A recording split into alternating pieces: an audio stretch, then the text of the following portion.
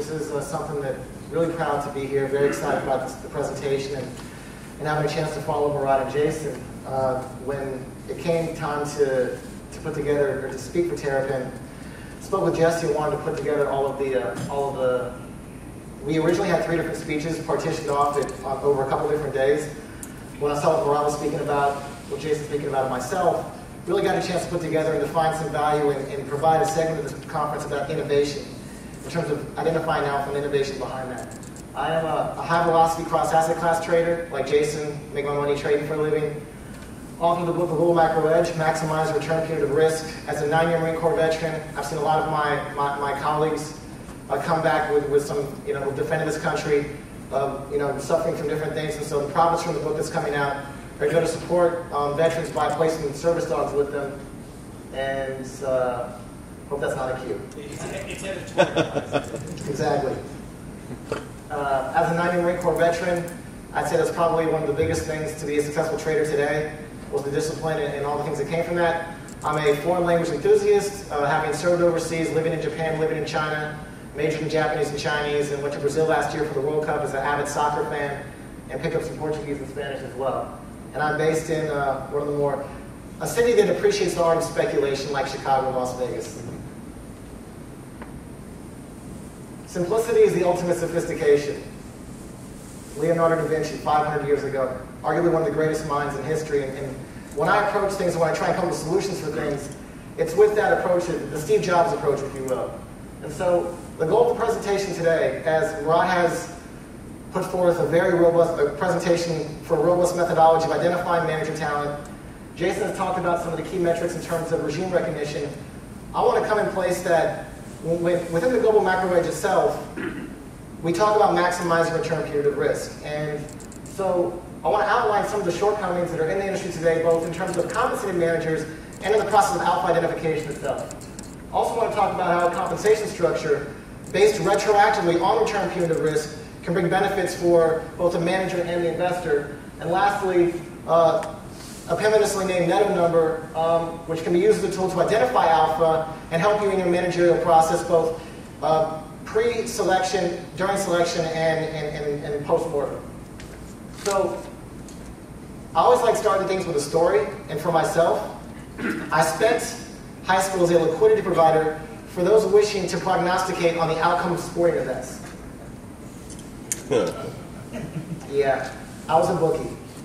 And I learned an amazing amount of lessons. There was a lot of practical application that came, which is probably no surprise now that I live in Las Vegas, having grown up in the Bay Area. But a lot of practical application came from being a bookie in high school. Spots of value, market sentiment, how making a point spread and seeing people that would, that want to bet on the teams to make them feel comfortable. There's a lot of analogies that you can bring over between buying, or between making a market and trading the markets. And probably the most important lesson from being a bookie in high school was learning how to innovate. Now, it's a shame that they showed up my high school diploma and I had to join the Marine Corps instead and go to college, but that's okay. But the need to innovate and to meet your clients need to adjust with the markets. That's what I took away. And this came in the form of the progressive point spread. Now, how many traders are in here right now? Excellent. Okay, how many of you have ever placed a bet on a sporting event before with a point spread? Exactly. Now, for those of you that aren't familiar, point spread is a very binary outcome. If the Giants are a 7-point favorite over the Chicago Bears, which why that would ever be, I don't know. But the Giants are a 7-point favorite. If the Giants win by 8 or 28 points, you get paid the same amount of money. So what happens is you can get these incredibly binary events. And in high school, I invented what's called the progressive point spread. So I built a model for point spreads that if a team won by 8, the payout would only be partial versus if they won by 28. So you were being fairly compensated for the degree of win based on that point spread, okay? And I think as a teenager, as an adolescent, that was kind of a cool little innovation to give my clients to dampen volatility in my betting portfolio and induce them to bet more money because of the risk-adjusted returns. I promise. So under that spirit, I present the solution today in terms of redynamicizing and reinvigorating and recalibrating how we both approach alpha and how we compensate for it. So, in the book, The Global Macro Edge, we had a chance. I started this book 4 years ago. It comes out later on this year. And I could have written another book on macro trading strategies, on moving average crossovers. But instead, we wanted to write a book. Jason Roney has a chapter in the book But we wanted to write a book that, through storytelling, would teach these lessons. Because it's very easy when you teach someone in a very linear way, the thought can get lost. But if we can bust the myths that exist out there, if we can show how this strategy or this process can beat conventional wisdom, the absorption rate from the reader goes much higher. And so the first myth that we bust in here, all right, is that more risk equals more return. Jason actually shows in his chapter that more risk sometimes just equals more risk. It's smarter risk which equals more return. The second myth that we bust, money always finds its most efficient home. Well, as Murat just displayed in terms of the process he uses to find alpha, and as Jason just displayed in terms of the regime recognition, money doesn't always find its most efficient home. The third thing, and this is arguably the most polarizing subject of the entire book, is that emotions are your biggest enemy. We have been bred that our emotions, that trusting your sense of things is wrong. And in fact, there's an incredible man of neuroscience, Nish Scholl, who wrote the book Market Mind Games, authors this chapter, that emotions can be, in fact, your biggest ally. So that myth right there is very inspiring and very a key part of this book. The fourth thing is that diversification is the only strategy you need. Well, that's not true either. True diversification is not a static endeavor. It requires its forward-looking risk. And so again, another myth we bust. The fifth myth, there was more opportunity in the past. We actually showed there's more opportunity today. And the myth which brings us to this presentation is that compensation should be based on returns. John, what do you mean? What's wrong with basing compensation on returns? How else would you do it? Well, here's why that's a problem. If I teach you, and everything you do, from whether what Murat showed or what Jason highlighted, is an assessing manager skill, you assess how that manager maximizes return per unit of risk, and you put in place a compensation structure that doesn't reward them for how well or how poorly they maximize return per unit of risk, you've potentially undermined the entire investment process. WTF. So by putting a structure in place that's goal congruent, you can completely recalibrate how managers and how investors can approach the investment process. So, when I talk about the current compensation system, here's what I mean. Let's go through a couple of examples. Example one. For most people know, there's the standard 20% incentive fee. If I give manager A $10 million with a $1.5 million risk budget, or what I dub unit of risk, and the first manager goes ahead and earns the 20% fee because he had a $1 million max negative drawdown and he made $1 million. Okay? The second manager had a $300,000 drawdown, but made $2 million. So why did both of them earn the same incentive percentage? One clearly maximized return per unit of risk at a much higher level, and that's the problem that we see today, and this can have a major, major impact in terms of overpaying for beta and not actually paying for alpha. So, my solution, and I'm going to get into a lot of examples of this, is the Netto Number. Instead of focusing on the top line, which the myth that we bust focuses on, the profits, we have context in this. So it's profits divided by risk factor. And I'm going to show you what those risk factors are to give you this very practical formula. It takes about 5 seconds to implement, but it really calibrates and puts a goal congruent structure in place. And then based on that ratio then is commensurate with whatever incentive fee that manager would get. So if we look here, just a couple of salient points from the Netto Number. The Netto Number is a ratio that measures, factually, return per unit of risk. It balances between the numerator and the denominator. Right now, you make $100,000, you have a 20% incentive fee, it's all about the numerator, it's all about the top line, you earn 20% of that. There's no factor of the denominator, no factor of that risk factor to put in place. It's a simple equation. The higher the Netto Number, obviously, with the numerator being the return, the denominator being the risk factor, the higher incentive fee you're going to get. The lower the Netto Number, the worse incentive fee you're going to get. It's very matter of fact. It's retroactive. So in advance, you can agree to, all right, for the next year, we're going to put this in place, and then based on that year's performance, or based on that 6 months, or based on that 2 years, whatever time frame is appropriate to that manager and that strategy, that's what you can use to set that up. And again, what I'll spend some time on is explaining what goes into that risk factor. We have the unit of risk, and we have the max negative drawdown. Those are two factors that I believe are very important in calibrating that denominator, which is the risk factor, with the numerator, which is the overall return. This, like I said, serves as the context for profits. I wish I could sort of highlight this, but you basically take that, this manager would only earn 10%, because the size of his drawdown, in essence, was the same size of his return. Okay, it's not bad, he still demonstrated skill, but not a terribly high amount of skill according to his Netto number. Manager 2, instead of earning 400K incentive fees, he earned 600K incentive fees because he would qualify for a 30% return given his low max negative drawdown and his overall return relative to the risk budget. So you have two managers. One manager, based on his return per unit of risk, would qualify for a 10% incentive fee based on the Netto number. The other manager would qualify for a 30% incentive fee. And now you're truly not overpaying for beta, which is a huge problem out there when it comes time to evaluate if you want to make an investment in an alternative strategy.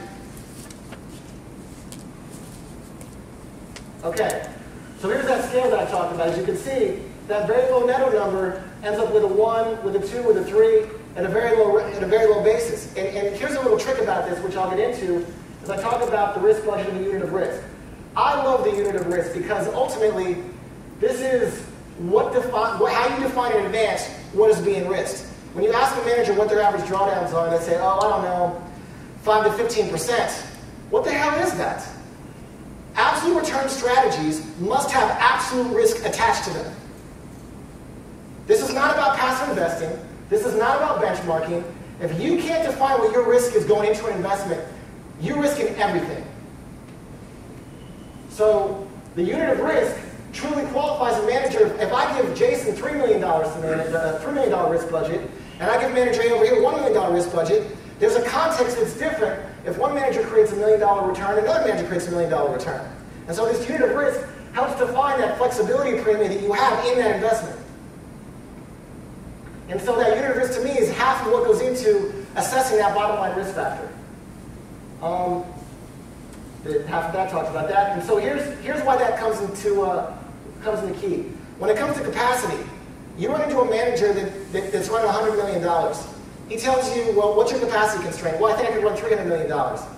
Well, now, with this incentive structure in place, he has to think long and hard because taking more assets from management, if he truly has a capacity-constrained strategy, is going to hurt him on the incentive side.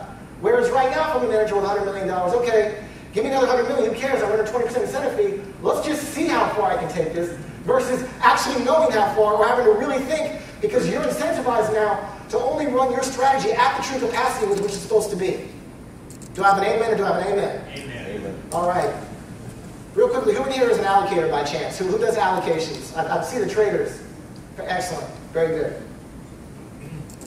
So, the second part, max negative drawdown. It's not enough to determine how much the manager generates on that capital, but how much agony versus ecstasy they give you. We all know what that means, right?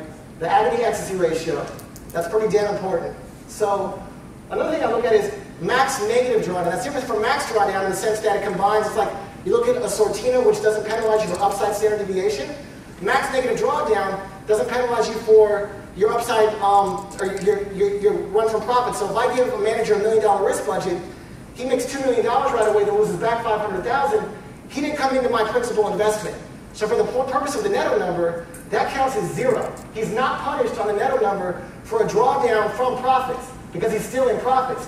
It's only when he goes to a negative debit or to a debit on his risk budget that that begins to come into play in terms of processing the Netto number. That's a very important distinction, and it encourages managers to, when they have their bets, because again, they're absolute return strategies, it bounces off the capital that you give them from a risk budget versus the heat that they put you on to make those returns. So an example, again, we don't want to punish. The time period again is determined by the manager in advance, so the manager knows in advance what both his risk budget is and his negative drawdown, he can work with it. So the Netto number combines them both. As you see here, looking up here, we have the profits divided by the risk factor gives the Netto number. In this case, 100K divided by 750 gives you 0.133. That's not very good. So you end up getting, a 3% incentive fee from that. Now, looking at some more aspects of this, the Netto number pays from 1 to 50%. It can be re-tiered or recalibrated. I set this up for illustrational purposes. If you want to go 10 to 60, if you want to hurdle it, if you say, okay, if your Netto number is not above 0.10 or 0.5, you don't get paid an incentive fee. If your Netto number is not above 0.3, you don't get paid an incentive fee. Whatever the case may be, it's very flexible in how you can maneuver the risk factor. But what's different about the Netto number from most conventional methods is it incorporates a risk factor into the compensation metric.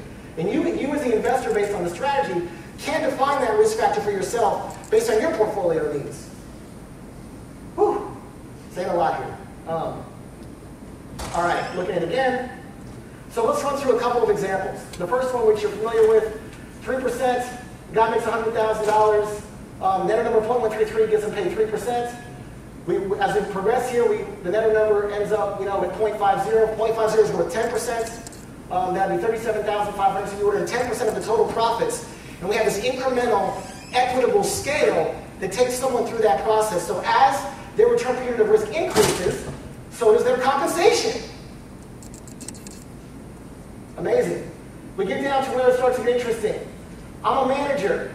I run $5 million in AUM. Another manager runs $50 million in AUM. Because of this payout structure, I can potentially earn as much as the guy that runs 10x in AUM because I maximize return period of risk. All of a sudden, I can truly now not punish myself, or I can operate, I can deliver alpha for the investor, not beta, okay? And I can still be paid commensurately with what I'm delivering. So example one with the netto number, $10 million risk, $10 million trading level, $2 million risk budget, or UOR. Go ahead, we have the account is $500,000 with $1 million max negative drawdown. Not particularly desirable, but let's just see how that plays out. I add those together to get the risk factor, so I add the max negative drawdown of $1 million, plus the UOR, the risk budget of $2 million, I get $3 million. Divide that by 2, I get a $1.5 million risk factor. I take that $500,000, divide that by my $1.5 million risk factor, and that gives me 0.33. That 0.33 is your netto number, okay? We go and take that netto number, that 0.33, according to our last scale. That 0.33 here gives us a 7% incentive fee on that scale. Fine. I know where I stand, and I work from there. So it's much more equitable than the $100,000. So the manager now makes $35,000 instead of $100,000 based on the 20% incentive fee. So the investor can make that allocation, and instead of just pulling the capital at the end of it because you didn't perform, they're actually only paying commensurate for the alpha that was delivered to them. This truly sets up for you only paying for what you actually receive. Versus I'll pay you now, I'll allocate more, I won't allocate more. It's very effective and useful in that regard. So the second example, I have a strategy up on Collective 2. Anyone in here familiar with Collective 2? It's a portal where people trade strategies. Okay. I posted a strategy starting February 11th on Collective 2. Started with a basic $250,000, $250,000, because I wanted to run this for the purpose of the book coming out later on this year that is a third-party verification source. Not only do I live on my own P&L, and I have for several years now, I wanted to put my P&L out in public, at least in a hypothetical way, so someone I could show people how I execute the markets. The strategy started with $250,000, and almost 4 months, it's up close to 24% before commissions, 16% after commissions over the last 4 months. And I put a $50,000 risk budget on it. So that gives you a sense of where that's at. Right now, the annual return is projected at 65%. The annual return without commissions is projected at 112%. And max drawdown had 13.6%. The max negative drawdown was about 7% because from into profits. So here's how this would play out. I add all these numbers together, and I end up, if we play this out for the rest of the year, I'd have a netto number of 4.84. The account would make $160,000. My incentive fee with a 4.84 netto number would be 50%. The investor would also get 50% of the profits, obviously if we split it 50-50. So that would be $80,000 return to the investor on a $50,000 risk budget. That's very important. So even after those payouts, because I maximize, or the example maximize return period of risk hypothetically here so well, the return over risk budget for the investor is still exemplary.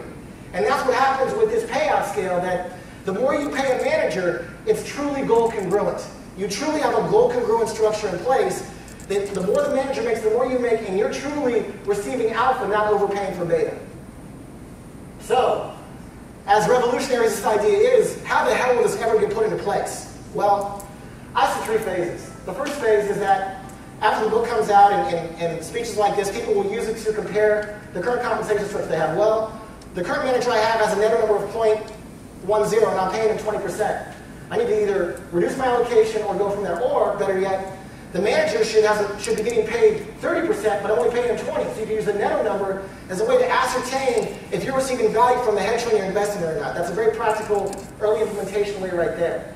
The second phase is a smaller fund level, medium fund level, where people actually have capacity to take on more strategy, and they don't necessarily want to increase capacity and hurt their returns, but they want to maximize return period of risk and know they have the skill to do that. They'll take on this compensation structure as well. And the last is, of course, the people that live on beta and AUM, there'll be so much industry uproar in 4 years from now and 5 years from now that they will be required to, if not this metric, have a metric that holds them accountable to how well they're maximizing return punitive risk.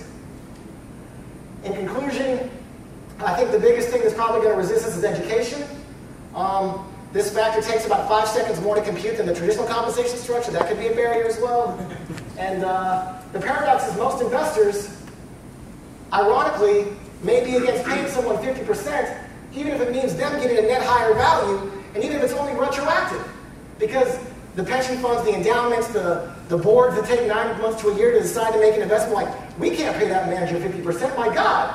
Well, would you rather pay manager A 20%, who puts you through a ton of freaking drawdown, or manager B 50%, who puts you through no drawdown and made you a bunch of money? Well, we can't pay 50%. Remember myth number 2, money doesn't always find its most efficient home? That's what I'm talking about. So, the adoption of the Netto Number, I think, can show that we as an industry can innovate and regulate and educate ourselves. Innovation and education is stronger than regulation. And people talk about, do hedge funds define value? This is one metric where we can prove, put our money where our mouth is, and we can define our value as a hedge fund and as people out there.